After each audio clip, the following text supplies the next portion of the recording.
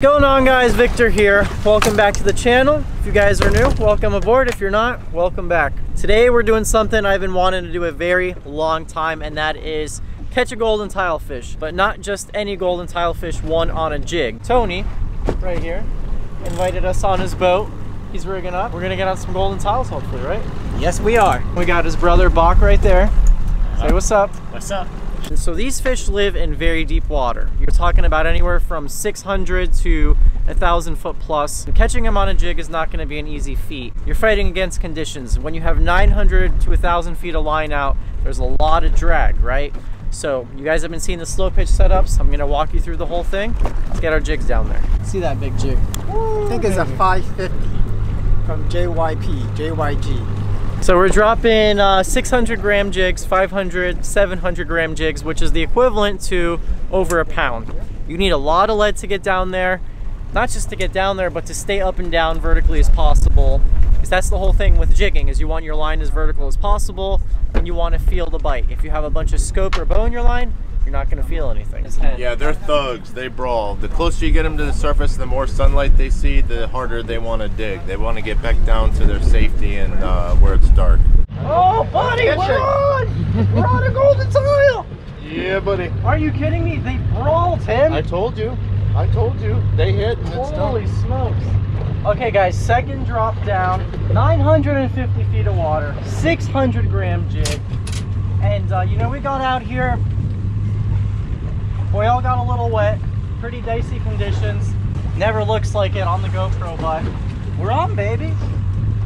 You're in for a battle, so yeah. It'll take a little while. I got 900 feet to go. So these golden tilefish, they live down there in the mud. And we're just dragging this big area full of mud on the screen. You know, jigging in 900 feet versus 200 feet is a lot different and a lot harder. You can't really feel that much down there.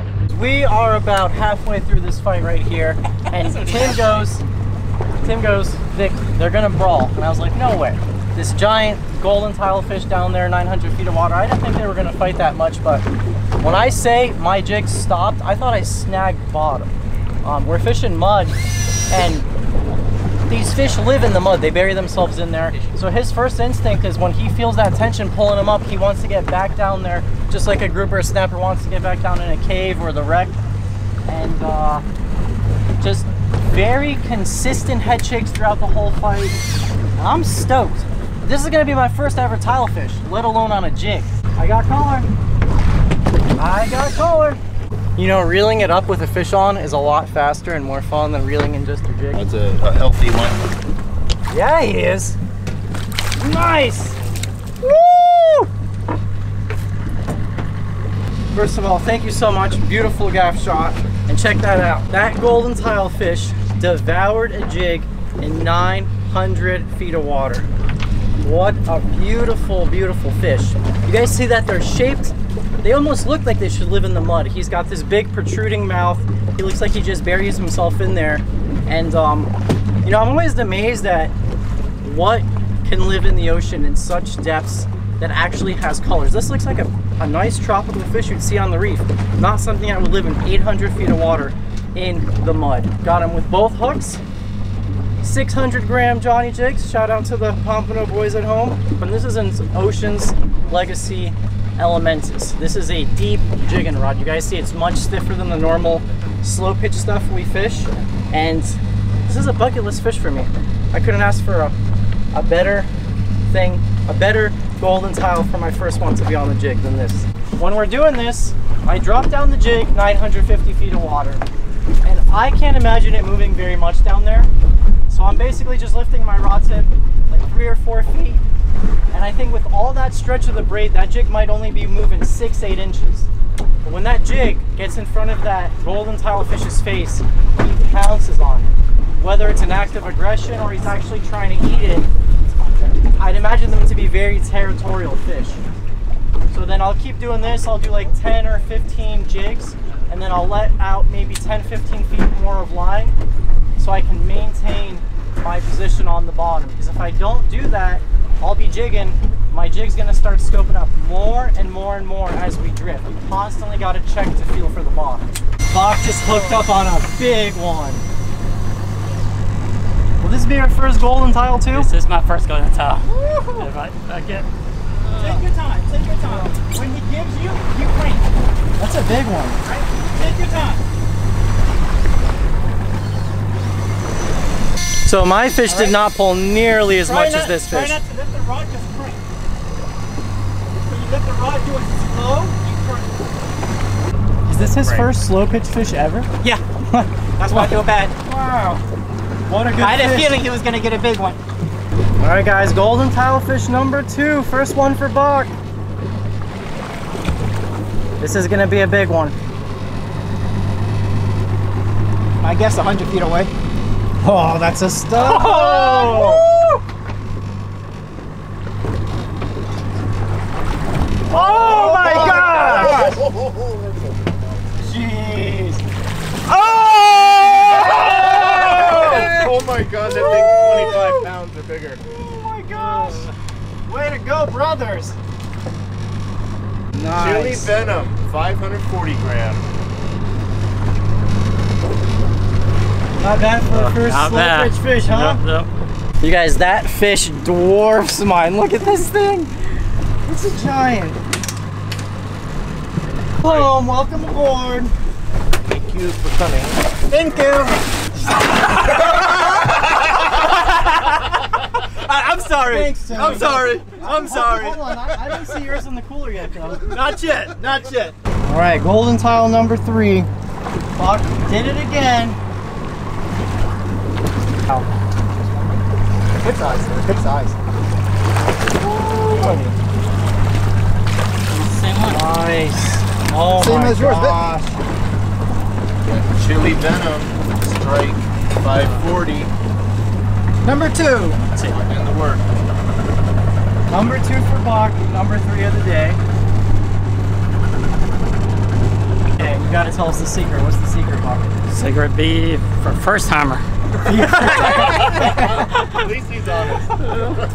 They got some huge pupils, don't they? Yeah, zoom in on that mouth. Good lord. Yeah, they got a gnarly mouth. They got some teeth for sure. So the tilefish that we've gotten today, I'm still new to this, but these are all quality tilefish. Even the smallest one we got today is a big tilefish. The pictures that I've seen of most people getting them, they average like 3 to 5 pounds. And I think that there's probably some smaller ones down there looking at our jigs, but I think they probably have to be like a minimum size to really inhale that jig. So you're kind of fishing for those big fish, which is nice. You're kind of eliminating all those small bites because it'd be kind of anticlimactic to pull up a 3-pound golden tile on the jig when there's these things living down there. Fish number 4. Except Tony's cheating. He's got Cyborg out. He's got the electric reel. Another nice one. Yeah, baby. Can't complain about that. We all got our 3 people on the boat got their first golden tile today. Yeah. Woo! Tony with his first ever golden tile on the jig. Well, that's probably gonna be a wrap. That is our 4th golden tile, and you're only allowed to keep 1 per person. But I am so stoked. We got 4 solid golden tiles. Number 1, 2, 3, And number 4. and number 4. Probably the smallest of them all. And the best part was me, Tony, and Bach. This was our first golden tiles, and all 3 of us our first golden tiles on jigs. That's the big boy from the day right there. Incredible. Bach has no idea how lucky he is. He's got 2, including this bad boy. It's the next day, golden tile fish. I actually prefer to leave it on ice overnight because they're mushy fish when you first catch them. You gotta let them firm up on the ice. It's gonna make the filleting process a lot better. Let that meat kind of relax. And I did scale this thing because I do want to eat it with the skin on. Very much like a snapper, have very delicious skin. And I'm also gonna harvest the head. You know, one thing I really respect about, you know, other cultures is they're a lot less wasteful than us Westerners. He says the difference between a white man and an Asian man is one fillets his fish and one eats it with the bones on.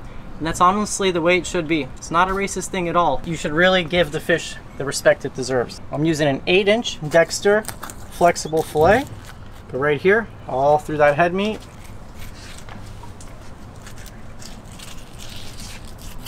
Down to the tail. Rest our knife on the spine. Look at that first reveal. Gorgeous meat.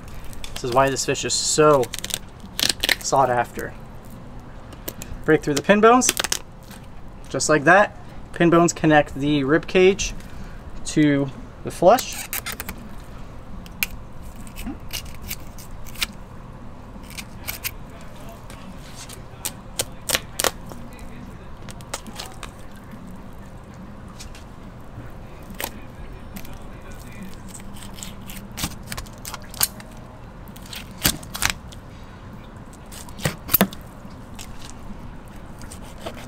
Let that knife glide right over that rib cage.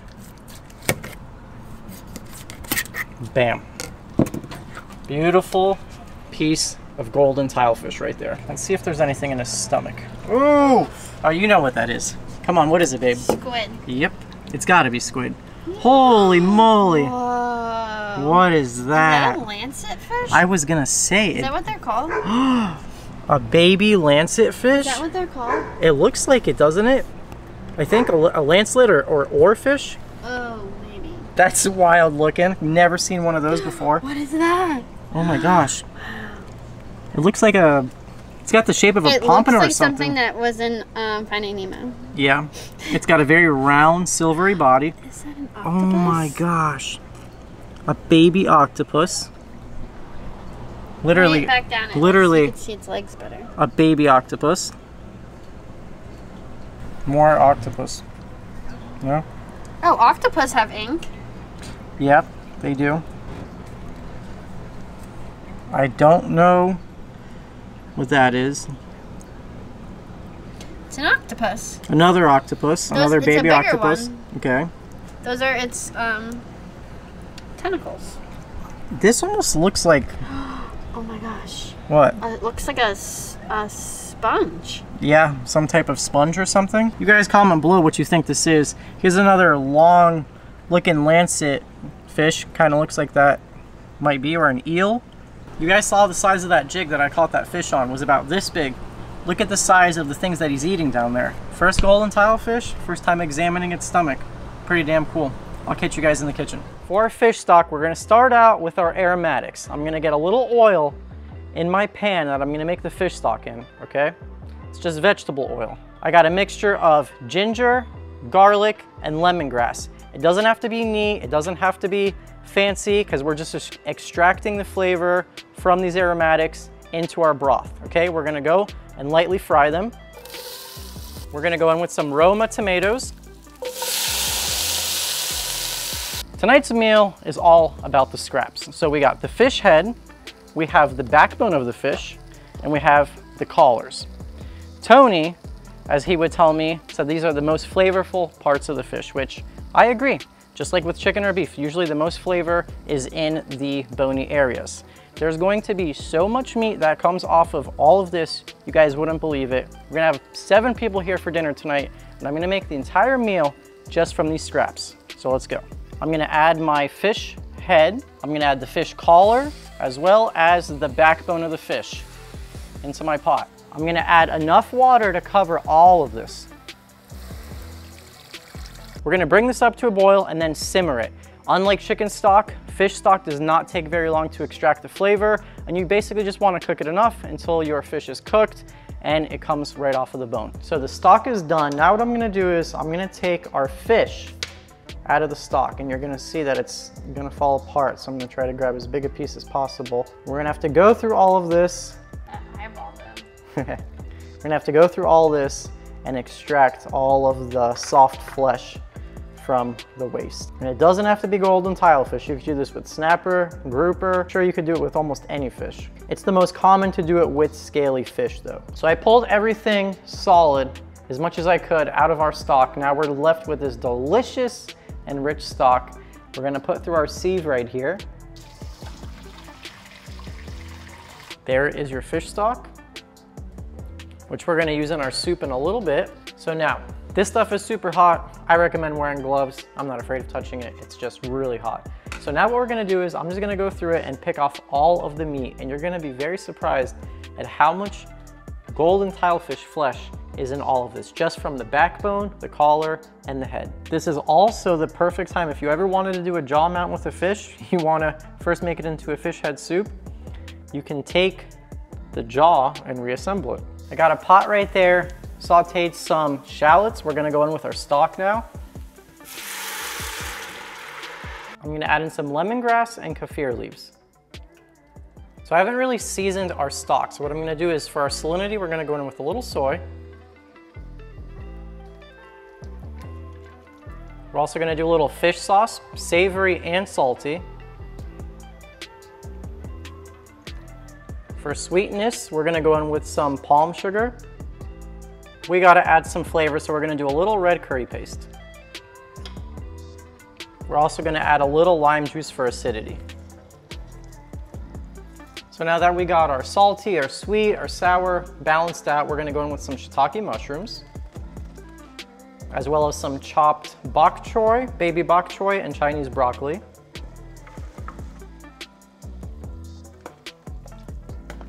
So this is all of the fish that I got off of the bone, the collar, and the head. That's a lot of meat that would just normally go to waste in a canal. It's gonna go back into our soup now.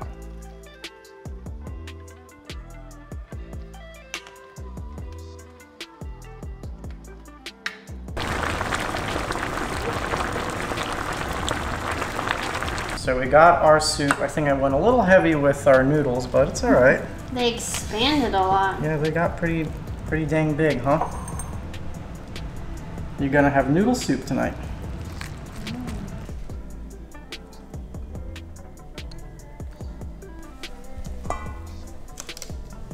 I like it. I think the flavor is really good. I wish I had more for all these guys, but what I really wanted to show you guys with this video was that we could have a big meal. We got 7 people at the table off of the scraps of one fish. I still have all the fillets in the fridge. Vic says he didn't make enough, but these bowls are probably bigger than they look. They hold a lot of food. Mine was piled high, so you think about fish head soup like, oh, that's kind of funky. There's nothing funky about this. This is just really good, tasty soup. Everything in it just tastes so good. It's amazing. I love soup, and I'm always excited to see the different soup Victor cooks because it makes me want to try to level up my soup game. You're digging into a bowl, and every bite is something different. You get the mushrooms, you get the noodles, you get the fish, and it's all super flavorful. And it was like my dad said, fish head soup isn't something you hear too often, but it is a really good way to cook fish if you have the time, I guess. Flavors, it's a very exotic dish, I would say, packed with different flavors. Good soup for sure. Well done. It has so many beautiful things in it. It feels like it's really healthy for us, but it also tastes super good. I love it. Do not turn your nose up to fish head soup. It might sound a little strange to you, but it is so good. I feel like it's something that a lot of people don't utilize, and they don't utilize an entire fish, and this is the best way to respect your catch, is to really use the whole catch. And I mean an entire dinner made out of the scraps of the fish. It's really delicious as well. After thinking about what I said, this soup is beyond description. I know you worked really hard pulling all that meat out of the head. And when you get the little pieces, I never had golden tile before. And these little pieces of meat that came out of the head are delicious. Thank you guys so much for watching. Big thank you to Tony for taking us out. He also made a authentic Vietnamese hot and sour soup. I'm excited to see what he made. Catch you guys in the next one.